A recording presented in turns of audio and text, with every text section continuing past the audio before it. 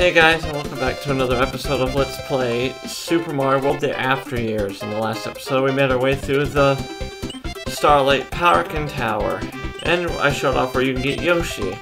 In this episode, we're gonna take on the Haunted Fun Zone. Cecilia, what is it with this place? What do you mean, Mute? Well, I've trailed from a forest to a graveyard and now to an amusement park.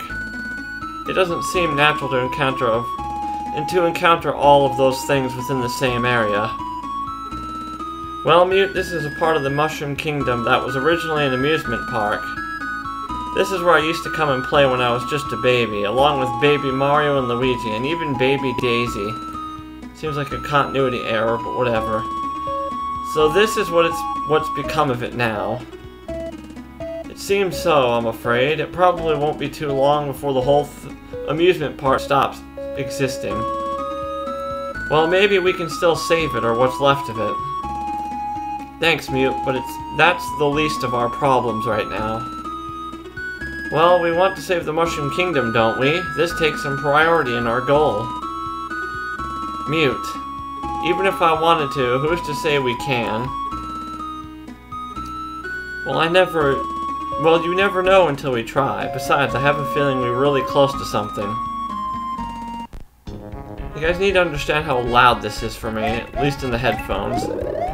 I don't know why. Let me check the volume levels. I hate to do this on screen, but it feels so loud to me. Yeah, you guys can probably see that. Oh well. Everything seems fine. I guess it's just me. Alright, let's beat this place properly. Sorry for that little distraction. Gimmick to this place is things are fake. That's pretty much it. Otherwise, it's nothing special. I did test play through a lot of this, so I should be good to go. Hello there, Big Ghost from Super Mario World 2. That's what you look like to me. When you pause it, sometimes the music will glitch out, and you won't play all the instruments for some reason. Until it loops. I don't know why that's the case, but it is. And not everything is fake, but most of it is. Right, let's take one of these ice bricks and get stabbed in the foot. Alright, don't go down too fast or you'll die, because that's a bottomless pit. Hence the platform you'll notice by the time you're dying. I did turn the mic volume up a little bit, because it felt quiet to me, and I don't care if it's louder than the game at this point. Sometimes I wonder if you guys want me quiet because you'd rather hear the game instead of me. I'm the one trying to make the jokes. Anyways, we're gonna need a brick here, because this is a rather poorly designed puzzle, if you ask me. Like, there's very little room for error. You're gonna touch one of those clear bricks and get teleported back to the start of the area you're in. Yeah, that's the gimmick of this area. Let's try that again, because I was a bit slow. I wanted to grab this and immediately get on this platform. Ah, I was a little off. Whatever. Alright, do be careful, because if your head so much as scrapes that brick, you're going to get sent back. And that's pretty much the end of it. All we got here is a checkpoint and a mushroom. And what I consider a really easy boss, though he can overwhelm you. Mute, you seem to have stopped moving for a while. Is everything alright? Yeah, I seem to have stumbled across something very interesting. Mute stares at what appears to be 4 diamond-shaped crystals, each one being a different color. They come together from each corner of the ceiling in a simultaneously organized fashion. Can this be what's causing all the mayhem in the park? Mute, where are you? What? Mute, what's going on? Being like Mario is a dream to never come true. But you're the one that told me that it's my choice. Takes the voice of Cecilia. Mute, I can care less what happens to this amusement park. Just get out of there. What? Mute? Takes the voice of Lumen. I never believed you could save the Mushroom Kingdom. Why would Cecilia put her trust in a pest like you? Takes the voice of Mute. I'm just a kid from the isolated island far away from the Mushroom Kingdom. I'm a nobody. How is it that'll shape the future? Mute gets down to his knees and faces the ground, trying to cover his ears with both hands. I didn't see the rest of that for some reason. Please get out of my head, please. But we're not in your head. We're in your heart. Beyond your actions, you know the truth deep down in your heart. You'll never be the hero. Mushroom Kingdom will fall. In a tone filled with anger, get out. Mute, snap out of it. You're hallucinating. Mute looks up and sees the crystals rotating in circles. He quickly pulls himself off the ground. Alright, I had just about enough of your mind games. It's time I put a stop to this. We got some Star Fox music going on. Anyways, the gimmick of this fight, you can only damage a crystal of the same colored shell. So blue shell, blue crystal. Yeah, I made a mistake in throwing that. There we go. And don't ever toss them to the left or right. Otherwise, this is a very easy fight. So basically, blue shell for yellow crystal, blue shell for blue crystal, yellow shell for yellow crystal, red shell for red crystal. Yeah, this is all they do. Oh, I made that mistake. No, let's not do that. I wasn't paying attention. Otherwise, this is a really easy fight. Hell, sometimes as you see, they'll just run right into the shells like idiots. Yeah, for things that have been causing so much trouble, you're really stupid. Alright, we don't need this, so let's set it down and bonk it out of existence. As you can see, this isn't hard at all. Though I made it look difficult. Alright, now we got the hardest part, getting the last color. Oh, that wasn't too bad. Yeah, I've gotten quite lucky throughout this LP. Man, that was a bit of a drag. Oh well, at least now it's over. I'm pretty sure those crystals were what's causing the darkness in this forest. Mute. Thank you.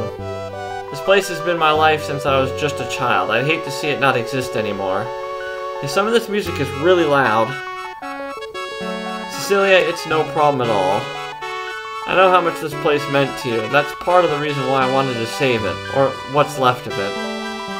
I'm sure with just a little rebuilding, we'll have this amusement park up and running in no time. Well, look who we have here. Mute turns around to see who's behind him. Standing across from him appeared to be a Chuck, but instead of having a football helmet on, he appeared to be wearing an armored helmet that had horns on each side, because edgy. Oh, who are you? You don't look like any of the troops I've seen. You mean to tell me you don't know who I am? How insulting. Well, allow me to introduce myself. I'm Nova, the great creator of this land. Mute suddenly started to become furious. Mute, this isn't looking too well. Pay close attention to your choice in words.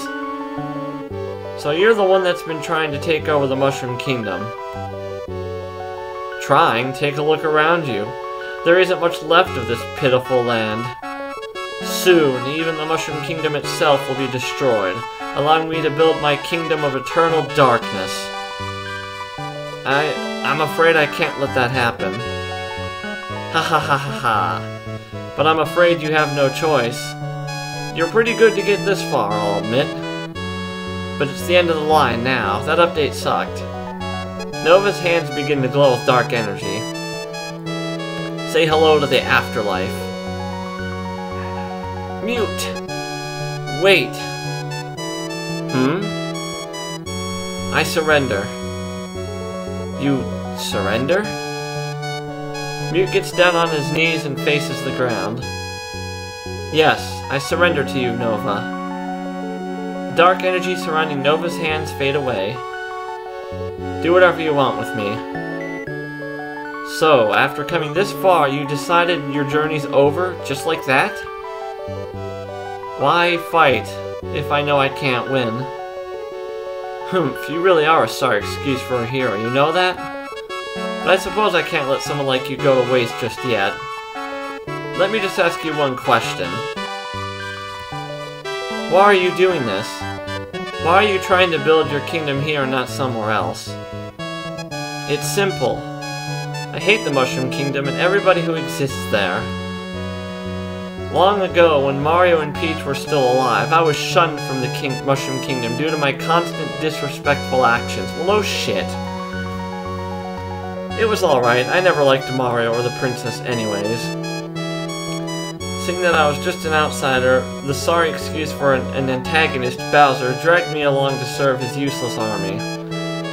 Around the time I began to look up to Bowser's evil ways, and decided I wanted to be like him one day.